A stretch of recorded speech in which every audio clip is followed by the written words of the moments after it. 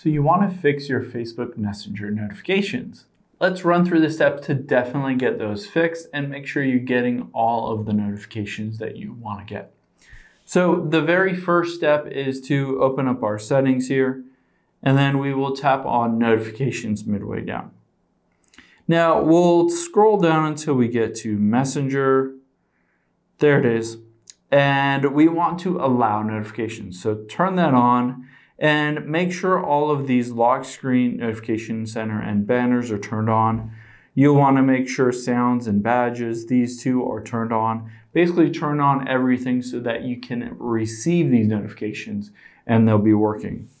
Now at the very bottom here you can see Messenger notification settings. This is within the app itself. You can determine what you do and don't want to get a notification for.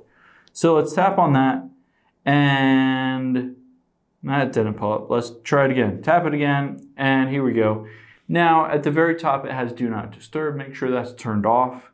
You want to show previews, you want to have message reminders, new friend notifications, and sounds and vibrations. So make sure all of these are turned on so that you'll fix these notifications and you'll receive them if you get any messages. And then you can hit done at the top right. Now that we've done all those things, the last step is to just swipe down from the top right and make sure you don't have any focus mode turned on, like do not disturb. So I'm going to toggle that and we'll just tap that off to make sure that we don't have any focus modes here.